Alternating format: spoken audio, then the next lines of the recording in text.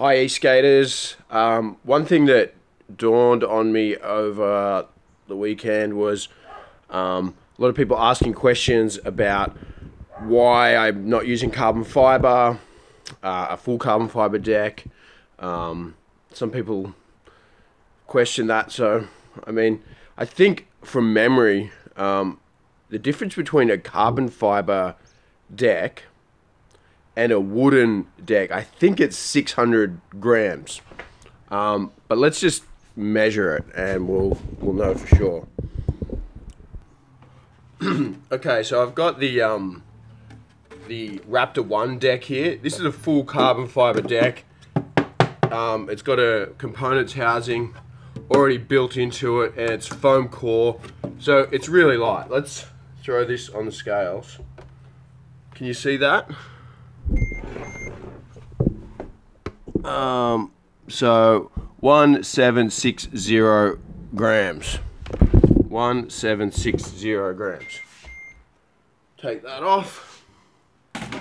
So this is the deck that this is an early prototype of the deck for the Raptor 2.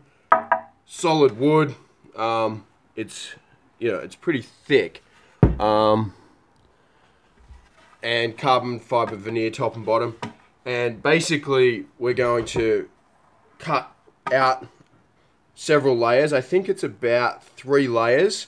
We cut down deep in there and we put the components enclosure on there like that. This isn't the real one, but let's see what it weighs.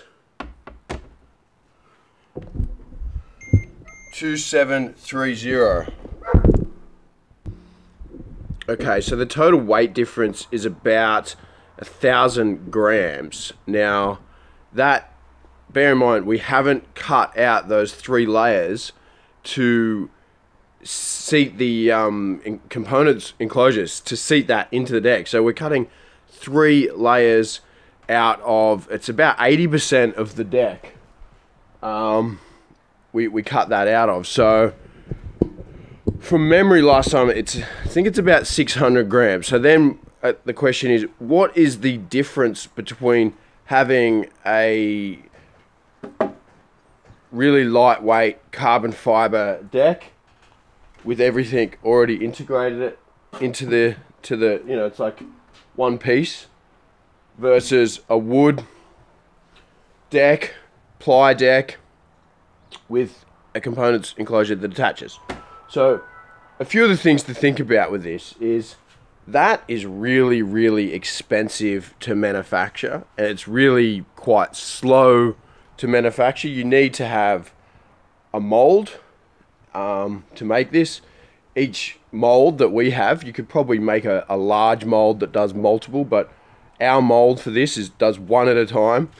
And to scale that up production wise, we need to build more molds, and they're pretty expensive. We probably would need at least 5 molds to run the numbers that we're forecasting. And the cost of doing that would ultimately take money away from what I can put into the product. Every cost has to be recovered. So if I spent $30,000, $40,000, $50,000 on molds, guess what? You guys get a skateboard that has less technology in it, less lower specs, less batteries. You get the point. So this is a cheaper way to go, definitely, in terms of manufacturing costs. We can manufacture these decks. It still needs a mold, don't get me wrong. You still need to press it in a mold, but the molds are cheaper. The processes are more simple, essentially. So you can pump out these wood decks very, very quickly. Now, down to the technical material properties and the specifications. Carbon fiber is very strong and very light. It can, this was rated to 200 kilos, which, that's the max weight. Ideally, you don't want to run it at its max, but it's strong. From top to bottom, it can bear the load quite easily. But blunt force impacts here on the side, it's not really. I mean, it's not so good for that sort of. I mean, a skateboard. If you ever have crashed your skateboard and it flies off down the street and runs into a gutter, that's the kind of thing that I'm talking about. Obviously, we put some protection on the nose and the tail, but I mean, yeah, the impact resistance is not that great. But very light, very strong. Here, obviously, well, you can hear it. It's dense. If this runs into a gutter, yes, it will get scuffed and it might bend up some of the layers of ply, but structurally, it's not compromised. You could sand that back and clean it up if you wanted, but structurally it's not really compromised. This, if it gets a large gash or something in it, water can get in it, it can be structurally compromised, so you'd need to repair it, which you can do actually. You can repair carbon fiber, it's just a little bit more fiddly. So this way, the other thing with wood as well, now skateboarders will confirm this.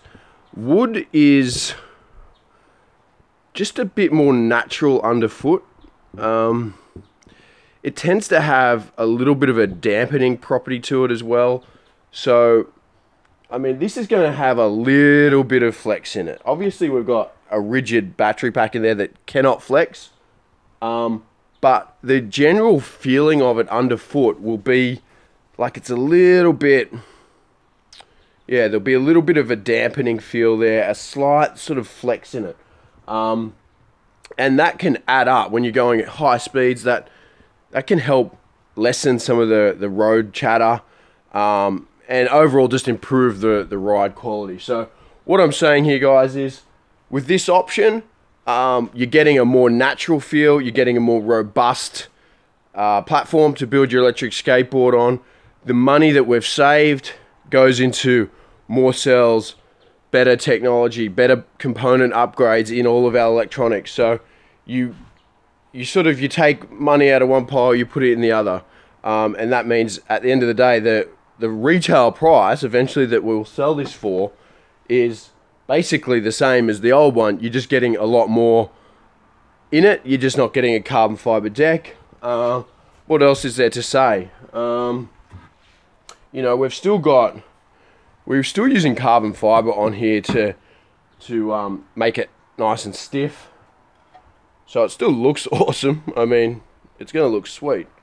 It's the same shape and everything like that. I've actually taken an inch off the tail. The tail on this one, or is it an inch? Maybe it's slightly less than an inch.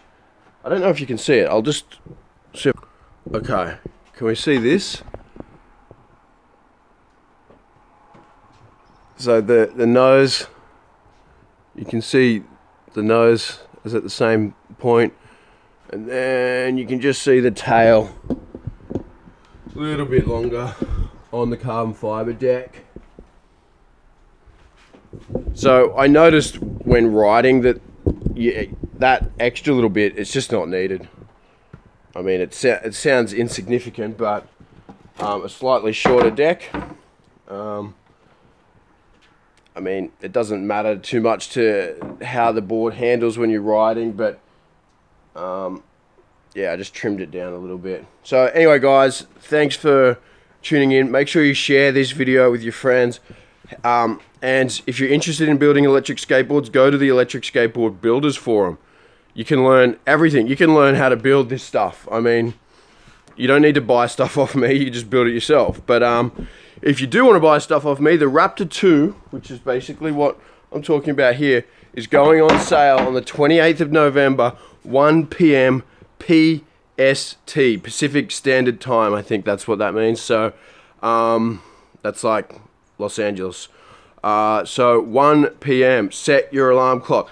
Make sure you sign up to the referral program. You can earn cash. You can actually earn unlimited amounts of cash by referring people to these products. Refer your friends. Share it on Facebook. And before you know it, you might actually get yourself a free Raptor or Maybe you don't like skateboarding. Maybe you just like cash. Anyway, share it, guys. See yous.